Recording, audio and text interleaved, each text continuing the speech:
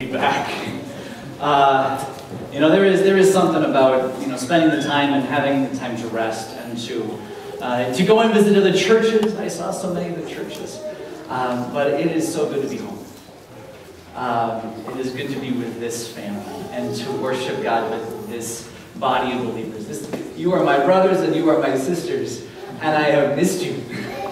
I missed the time that we've had to grow together and to just spend the time together, ups and the downs. That's the way life goes. And I'm so glad to be back. And I'm really thrilled. We got a great passage of Scripture to spend some time with today, too. And so would you pray with me before we dive into that? Lord God Almighty, you are just so awesome that your salvation is worth us. It's worth us dancing day and night because of what you've done for us. And Lord, now we're going to slow it down a little bit. We're going to spend some time looking into what you have done and how you've done it and what our response is to that. And so, Lord, we pray that you will just make this clear to us, give me the right words to say, give me a pure heart to say it. And Lord, we pray that we might be able to take these things that you're teaching us out into the world around us. In Jesus' name. Amen. All right, I'm going to ask you to pull out your Bible, however you get it. We've got a few Bibles there in the pews ahead of you. If you have a tablet or phone or something, you can pull that out. To John chapter 12, beginning in verse 12. This is the triumphal entry into Jerusalem. We're going to spend some time with this passage today. And I'm just going to read our way through it, and we're going to comment on a few things that are really important for us. Beginning in verse 12. The next day, the great crowd that had come for the feast heard that Jesus was on his way to Jerusalem. They took palm branches and went out to meet him, shouting, "Hosanna!" And as Jordan said, that means save, or "Oh, save us." That's their cry for Jesus. "Blessed is he who comes in the name of the Lord. Blessed is the King of Israel." This is an important thing. They want to make Jesus king. All right, and that goes along with the Hosanna, right? Save us because we want you to be king, because there are other people who are in charge over us. We don't like them. We want you to come and take their place. And so it's almost, we don't do elections this way, but this is kind of like them casting their vote. I vote for Jesus for king. Right? I want you to be king. You are our king. We're laying this at your feet, Jesus. As you're coming in humbly on a donkey, you've shown us that you're pretty awesome. You can do miracles. We think you're the Messiah. You can do this. All right? Very important to see as we go on. Picking it up then in verse 14, Jesus found a young donkey and sat on it, as it is written, "Do not be afraid, O daughter of Zion. See, your king is coming, seated on a donkey's colt." At first, the disciples did not understand all this. Only after Jesus was glorified did they realize that these things had been written about him and that they had done these things to him. All right, verse 17. Now the crowd that was with him, when he called Lazarus from the tomb and raised him from the dead, continued to spread the word. Many people, because they had heard that he had given this miraculous sign, went out to meet him. So the Pharisees said to one another, "See, this is getting us nowhere. Look how the whole world has gone after him." This is the phrase I want to pick up on here. Look at how the whole world has gone after him. Might not seem like much of a phrase at first, but there's something that John does in his gospel. I just love it. He has these places where he has these dual meanings. Where there's sort of an initial meaning that you pick up right away, like, yes, of course, it seems like the whole world's going after Jesus. But there's another meaning above it that kind of captures a lot of the essence, the theology even, of what's going on. And this is one of those places. You can see that in the word world, or in the Greek it's cosmos. All right, the whole cosmos, the whole world is going after Jesus. Obviously, they're all waving their palm branches. People are coming to see him. It seems like the tide has turned toward Jesus. So you can see, Pharisees say, we were trying to make this guy lower. Looks like he's getting higher. Okay? Plain and simple. But there's another meaning to that. When you grab the word world and you look at it in the context of the entire gospel. So all the way through John's gospel, the word cosmos, or world, is kind of a negative thing. The world is living in darkness.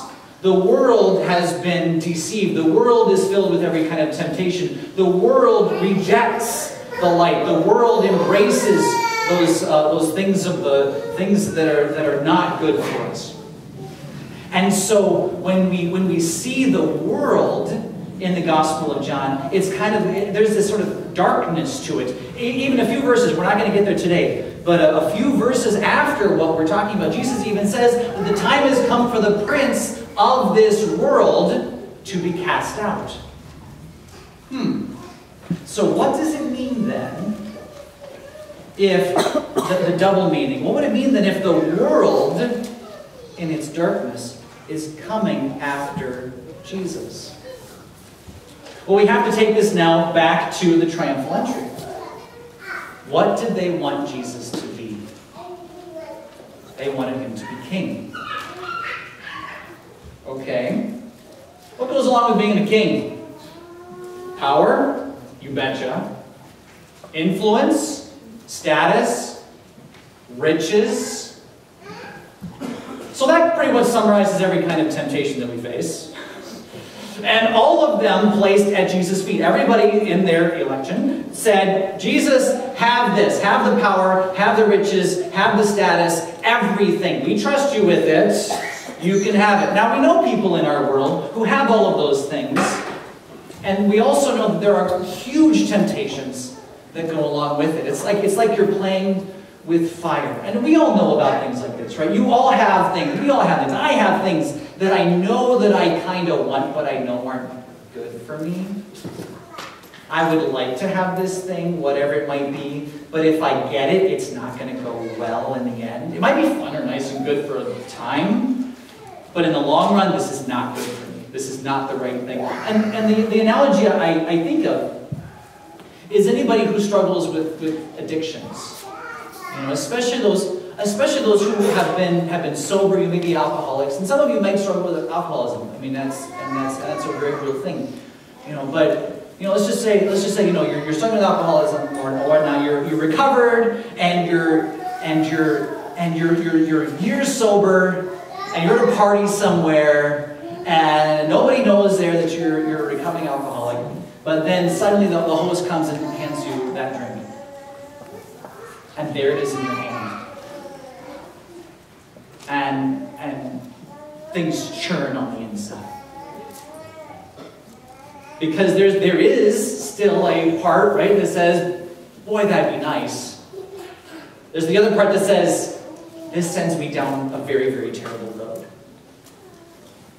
And there's that tension, that struggle, right, between those two things. Sort of the immediate gratification versus the long-term detriment of having that thing. And so for someone who struggles in this way, you essentially have to die to that desire. You have to die to that thing inside of you that says this might be a good thing. It just has to go under the ground and buried there, because otherwise you might go and do things that you regret doing. So you just die to that. Die to that desire. Die to that way of thinking. Die to that thing inside of you that's saying, do it. And I think that's also what Jesus is showing us. Here he is. He's going into Jerusalem, and they're offering the world to him. And he needs to be the one to say, no. That's not what my kingdom is about. My kingdom isn't like your kingdoms. My kingdom is one where people sacrifice for the sake of one another and lift everybody up. All right, so we're gonna move on with our passage. Okay, so we are picking it up. Where were we? Okay, verse 20. Now there were some Greeks among those who went up to worship at the feast. They came to Philip, who was from Bethsaida in Galilee, with a request. Sir, they said, we would like to see Jesus. Philip went to tell Andrew. Andrew and Philip in turn told Jesus. And so this is all about Jesus finally having the world come to him. It's in like the first sense, right? There are Greeks. These are people these are Gentiles. Jesus has said from the very beginning that this gospel would be spread through the people outside of the Jews. And now they have come to him. He's staring in the face the future of his church. And he says, now the hour has come. All right, this is where you pick up at 23. The hour has come for the Son of Man to be glorified. Now listen to what he says. I tell you the truth, unless a kernel of wheat falls to the ground and dies, it remains only a single seed. But if it dies, it produces many seeds. The man who loves his life will lose it, while the man who hates his life in this world will keep it for eternal life. Okay, we'll just kind of leave it at that. What is the message he's sending to these Greeks? He's saying, I'm going to reject this offer of the world to be a king the way the world wants me to be. And instead, I'm going to die. Now let's work on that analogy for a little bit.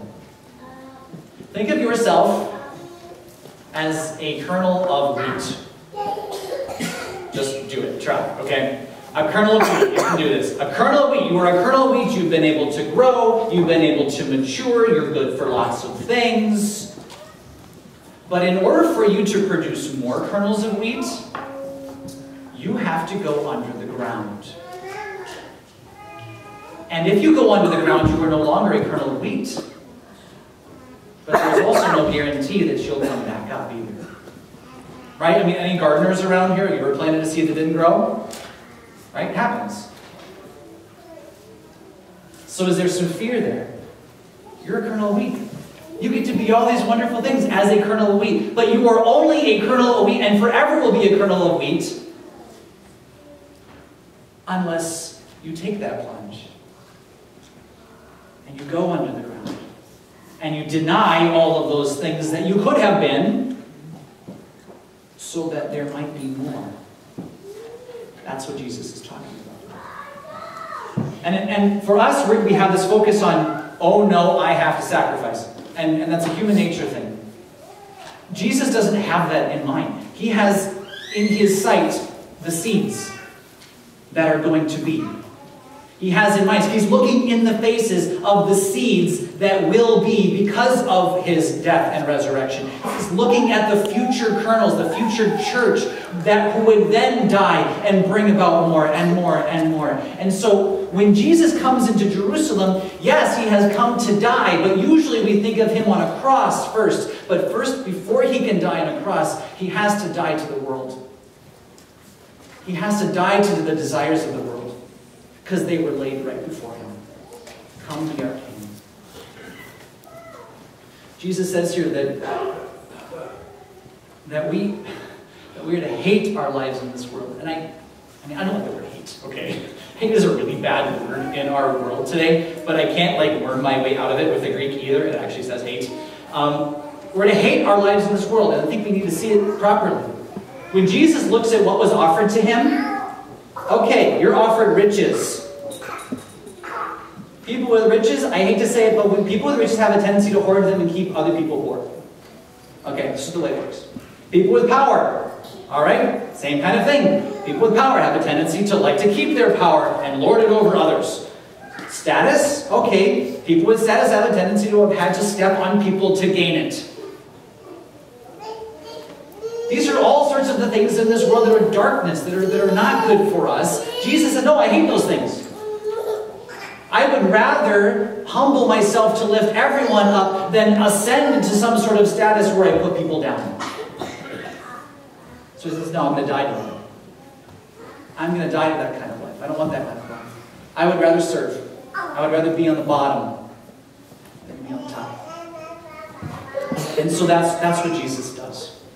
And I think that's the call for us in our lives. Now, every one of us, we all do this in different ways. I mean, there are different temptations. The world presents itself to us in all sorts of different ways. So there is no kind of one-size-fits-all. Like I can go and say, well, everybody, this is the exact way you go and die to the things of this world. Because, every one of us have different temptations, right? But I can't help but to see a beautiful example of that sitting right over here. And I just want to speak to them a little bit. Ron and Matt, Ashley, Gracie, I just want to thank you so much for what you're doing. America offers you comfort. And America offers you convenience. And America offers you this sense of control over your life. And I know you are consciously saying no to that. And we could, for a moment, kind of feel sorry for you, but I don't want us to do that. Because it's not about what you lose, it's about what can be gained, right? It's about the seeds. And some of us have been there, some of us know the faces and the names and the people and the children. We see the seeds. We see them, we know them, they're on our hearts, and we pray for them. And we're so thankful that you are willing to die to the conveniences of America, to make a commitment to them so that they can sprout and grow. And we just want to bless you in that and just encourage you in that so that you know it is worth it. It is worth every sacrifice you make along the way. And I just bet you're going to get there and you're going to start loving on these people, and you're not going to think of it for a moment like a sacrifice. Because you'll see God sprouting and growing in his people. And that is such our heart too. We want to bless you in that. All right. So thank you for that. And this is one example. And of course, it's we're going to lift them up. And I'm not trying to put you on a pedestal or anything like that. But instead, these are our brothers and sisters in Christ who are doing this. And we all have a role to play in this too, in our own lives and in our own spheres, wherever it is, dying to the world so that others can be lifted up, so they can know Jesus and his love, forgiveness, and a life that goes on forever. All right, we're all in this together. So let's pray. Lord God Almighty, it is only by your grace that we are saved. No sacrifice of our own can do it, but rather we look to your sacrifice, a sacrifice for sin, a sacrifice that cleanses our hearts and gives us forgiveness. But it's also a sacrifice, Lord, that we mimic in our lives, something that we live also, as we also reject the things that you rejected and embrace the things that you embraced, by loving other people and lifting them up, by giving them the truth about the forgiveness of sins through Jesus alone, and by multiplying ourselves into others who can then multiply even yet. Lord, we're not going to pretend like it's easy to make these sacrifices. It wasn't for you. But we are praying for strength and courage and unity as we do so. In Jesus' name we pray. Amen.